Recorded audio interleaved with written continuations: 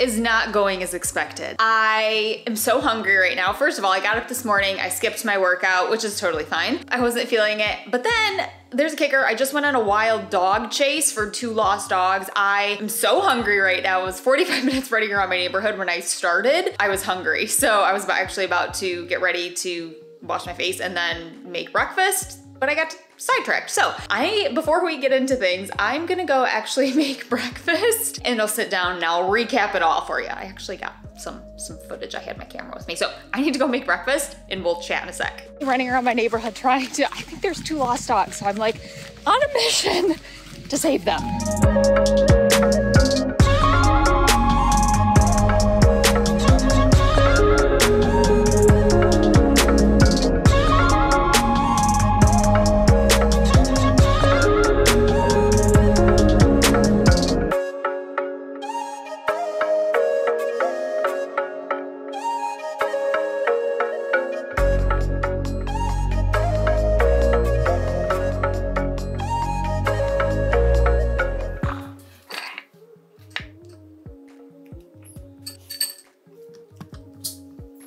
Begging for peanut butter? Are you begging? So good, you guys. Absolutely delicious. What a morning, you guys. Okay, like I said, hi baby. This is just what it is, guys. This morning did not go as planned. I woke up this morning, I was gonna go to the gym, didn't feel like it, so I didn't. And then the whole dog debacle happened. But let's rewind all the way and kind of start that over. This is gonna be a full day of eating video, you guys. This is not by any means me telling you what to eat or how to eat or even how I eat every day. You guys watch these, you know this is my usual spiel. I want to help you understand the thought process as an intuitive eater, show you the differences between different days, right? Every day is different. Thankful for intuitive eating today because I was able to be flexible because like I said, it did not go as planned. So I got up this morning and I got right to work and I got hungry after like an hour. So I had some Cliff Bar cereal. I didn't know they made a cereal. Guys, it's really good. So I snacked on that. And the reason I decided for a snack versus like a meal was because I was in the middle of a task and I was like, I want to finish this task before I want to enjoy my breakfast because I'll tell you what I made for breakfast. But I just wanted to kind of wipe my hands clean of that task. I was almost done, wanted to finish it. So I opted for a snack versus a meal because I knew if I were to take the time, make a meal, I would probably come back to it and not be in like my zone,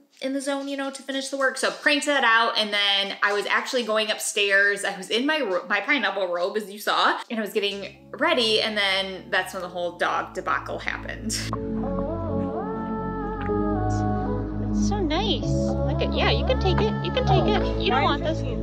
Do you want? It is really nice to know that there's also good people in the world. It was just me and 2 other random ladies looking for these dogs, but anywho, we got them. But then when I got back, I was so hungry, you guys. It was like almost an hour from the time where I was like, okay, I'm ready for breakfast that I was able to eat. I was so hungry and I made chocolate baked oats, 5-minute chocolate baked oats. I will link to them in the description. I have the whole recipe on my blog. They're really good, really filling, but I found that as I was eating them, I was so hungry. It was to the point where when we get too hungry, a lot of times we have a tendency to overeat because it's more difficult for us to listen to our fullness cues. Now going into this meal, I knew that and I finished the bowl and I was like, I need more food, right? But I was like, do I actually need more food? Do I want more food? Or is this just kind of me like, oh my gosh, I'm so hungry, give me it all, right? Inhaling. So what I did is I was just like, okay, you know what? I feel like I'm good now, but I'm not sure if I want more. So I did the dishes, which side note, you guys told me on Instagram for cleaning the blender, because that's why I don't make these all that often, because I hate cleaning the blender. You told me to put some dish soap in there. So I did that and then just let it run. I did have to scrub it a little bit, but it was way easier. So pro tip, if I feel like that might be common knowledge, maybe I just didn't know it, but that's what I did. So that's what I had going on this morning. I took a break, did the dishes, and then I did still want a little bit more peanut butter. So I had some from the jar and that's fine. But I think that if you know that you're going into a meal overly full, take the time, pause. You don't need to make a decision right away, right? You can take a second and decide, but that little tip really helped me today. And it just goes to show you that it's always, when we get too overly hungry, we're gonna likely lead to overeating, right? Not in a way that feels good. My thought process was, I gotta make up time, right? I got 45 minutes here that I just lost. Granted, I don't regret it, but I gotta get snapping on the workday, right? So I needed to feel energized. I didn't wanna feel sluggish, like, oh, I'm so full. So I gave myself a break, right? And then I just had a little bit more peanut butter and now I'm moving on with my day, right? Okay, so that was a long, I feel like, morning. I thought the morning part was gonna go really quick, but that's what we got going on for the day. I have no idea what is gonna be in store today, to be honest. I feel like I'm one of those people where it rains, it pours. So what is the phrase? Strap in for the ride. We'll see what today brings. I have no idea. So I'm gonna go try to catch up on some work, reframe everything, get myself in the right mindset, and I will check back with you guys the next time I eat. Hey guys, it is lunchtime now. So I feel like I'm not honestly that hungry, but this is like the time between meetings that I have to make lunch. So sometimes we have to eat when we're not necessarily feeling hunger cues out of practicality.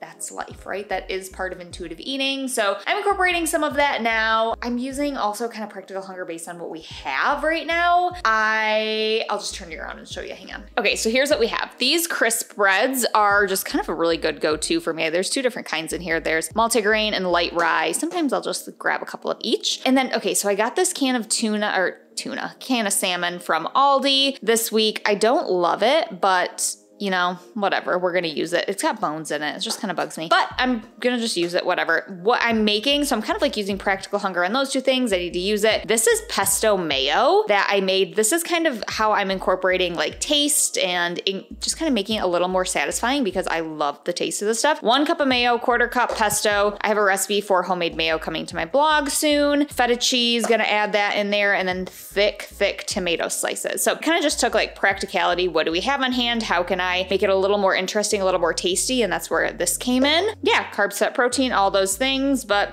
practicality, that's where we're at.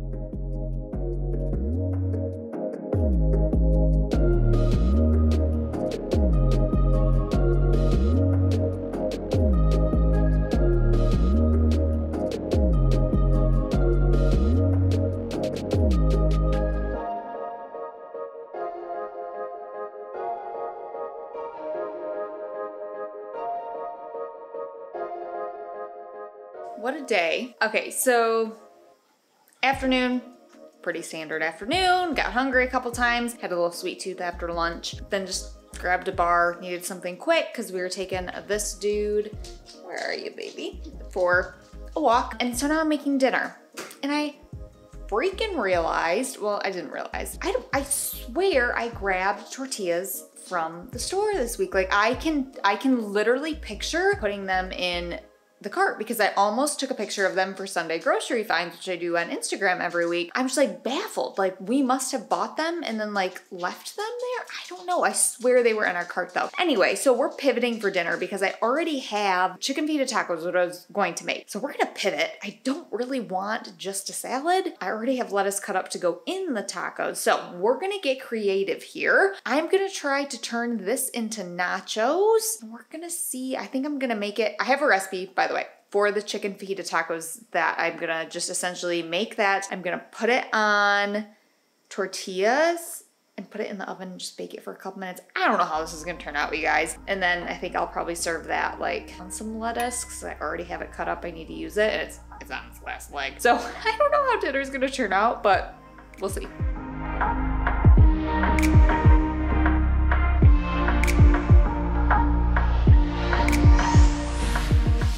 All right, guys, I think it kind of worked out fine. So we have our chicken fajita nachos here. Like I said, I have some lettuce cut up here that I don't know what we're gonna do. We're just gonna kind of make like a hodgepodge here, and that's what we're gonna have for dinner. It's fine. Actually, I'm kind of excited. The nachos turned out really good. I just still can't get past that I didn't buy, I swear I bought them, tortillas.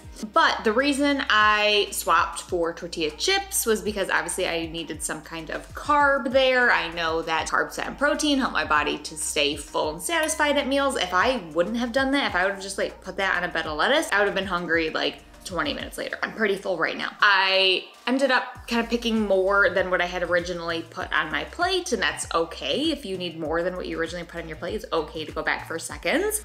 And I actually kind of did that twice today, right? It's okay to do that. I did that at breakfast. I went back for more peanut butter, but yeah, it's fine. Now I'm drinking a Aldi brand sparkling water.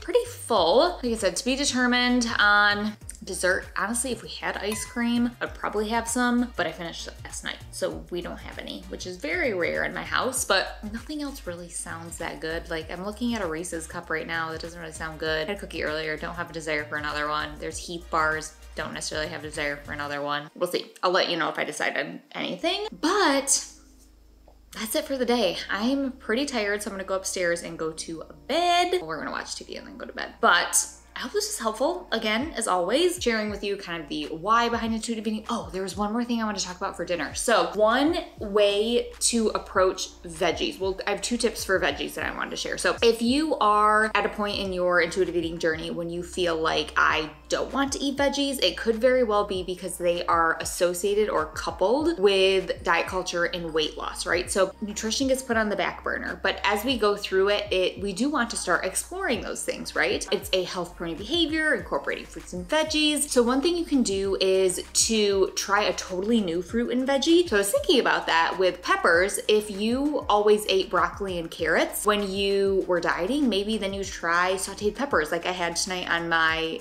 well, nachos, I guess is what I ended up having. But try something totally different, right? Maybe you go to the grocery store and you try a veggie you've never had before, prepare it in a different way. Sometimes that can help a little bit when we get like so burnt out on veggies, especially from dieting. So that's my first tip. My second tip is I like to see how much color I can add to a meal. That is a really, really great form of Gents Nutrition. I was just talking about this in the Society Intuitive Eating membership community, which is where I do all of my coaching for how for you to become an intuitive eater, right? So guidance, supportive community, I can link all of that in the description for you. But we were talking about Gents Nutrition and we were talking about how the color of fruits and veggies a lot of times signal that it can have a lot of different nutrients in there. So rather than thinking, okay, you know, how many nutrients in here, just ask yourself, how much color can I add? Because what that's also going to do is it's going to increase satisfaction, right? It's going to have our minds become more mindful as we're eating because there's different things to look at, right? There's more depth, there's more complexity to it. It makes it more interesting, right? So that can actually increase your satisfaction, increase your ability to listen to your hunger and fullness cues versus kind of just like eating something on autopilot, right? So